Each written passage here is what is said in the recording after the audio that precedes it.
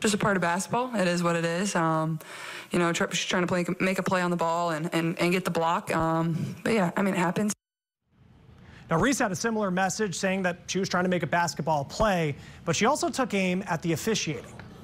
I mean, for inside, I mean, I think we were playing really hard. I think we went up really strong a lot of times, and we didn't get a lot of calls. And going back and looking at the film, I've seen a lot of calls that weren't made. I guess some people got a special whistle.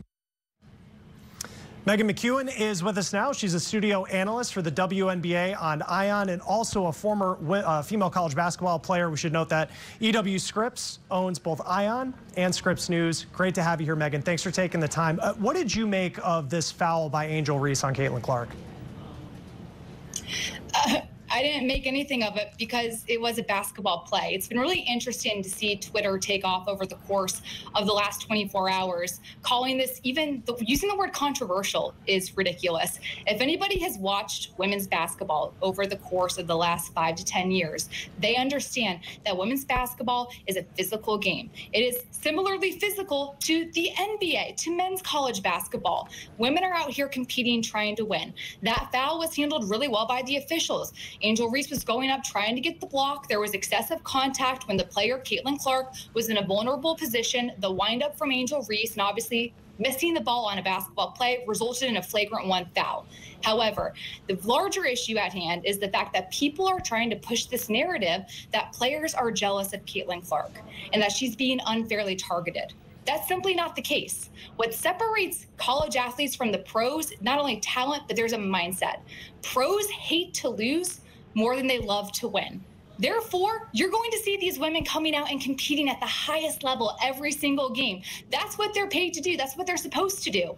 I have now seen more negative conversations surrounding this foul by Angel Reese on Caitlin Clark than I saw when Draymond Green put Rudy Gobert in a headlock a couple of months ago in the NBA. It's absolutely ridiculous. People who are watching the WNBA have to understand this high level of physicality is normal, expected, and it's how you win championships. Yeah, I mean, that's a great point on Draymond Green. And obviously social media is a place where if you're looking for some positive takes, it sometimes can be very hard to find. But what is it about the WNBA this season where it seems like when you have a play like this, it dominates the news cycle as opposed to even how the game was played or who won? I think there's multiple factors here. People have been, one, watching the game a lot more, and a lot of that is because of this rookie class that has come in. Angel Reese, Cameron Brink, Caitlin Clark has brought a ton of eyes to women's basketball. People who are just watching women's basketball for the first time aren't used to seeing this level of physicality and how good these pros are. And it's really interesting to see the narratives that have surrounded the game saying that players are jealous of Caitlin Clark. Nobody is jealous of Caitlin Clark. She's come in and, yes, did a lot at the college level, but at the pro level, she has not necessarily been even the best rookie in the WNBA this season. Angel Reese has been the most consistent rookie if we're looking statistically. She's averaging a double-double. Caitlin Clark, as well as she had played in certain games, hasn't necessarily been as consistent, which is okay. She's a rookie. She's still adjusting to the level of physicality that comes at the WNBA at the top. So as soon as people can understand that it's going to take some time for their favorite players to adjust to this level, things will be much easier for everybody involved.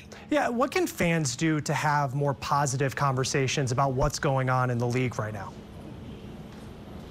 If I had the answer to that, I would be a gazillionaire and I would be on a beach somewhere. So I can't control, unfortunately, the behavior of people watching sports. But understanding that these women who were in the WNBA before are pros for a reason. They are Olympic medalists for a reason. They are making millions of dollars in advertisement and endorsements for a reason. There is so much talent in this league, and getting a better understanding of the history of the league is something really important if you want to come into the WNBA sphere and have these types of high-level conversations. There have been a lot of women before Angel Reese and Caitlin Clark that have come in. There have been Cheryl Swoops, Sue Bird, Shamiqua Holtzclaw. You go back and forth to the inception of the league, there have been great players from top to bottom. And understanding that greatness has been here before is really important in moving forward. And when you look at the attention that the league's getting, even those negative conversations, and it feels like across sports in general, no matter what the sport is, people love the drama. They seem to hook on to that as much as they do maybe the X's and O's and the outcome of the game. I mean, is this good for the growth of the WNBA? for the growth of the WNBA, that people are talking and taking so much interest. Why can't there be great rivalries amongst players in the WNBA? Look on the NBA side, Bird, Magic. You have LeBron versus Steph. Yeah. There are so many different ones. Dirk Nowitzki, Tim Duncan. We never talk about, oh, foul play, there's jealousy happening between those players. That was never the narrative. But people want to pit women against each other. And that's what's really unfair about some of these rivalries that are coming to be, is they're for the wrong reasons. Caitlin Clark's a great player. Angel Reese is a great player. It's fun that they're competing. That goes back to a couple years ago when Angel Reese was at LSU. Hey, all the way back to when Angel Reese was at Maryland and Caitlin Clark was at Iowa. These are great rivalries that we should embrace and be excited that the women's game is getting to that level of having those great rivalries that the men's game has had for years. Studio analyst for the WNBA on ION, Meghan McKeown. Always great to have you. Thanks for the time. Thanks, guys. And don't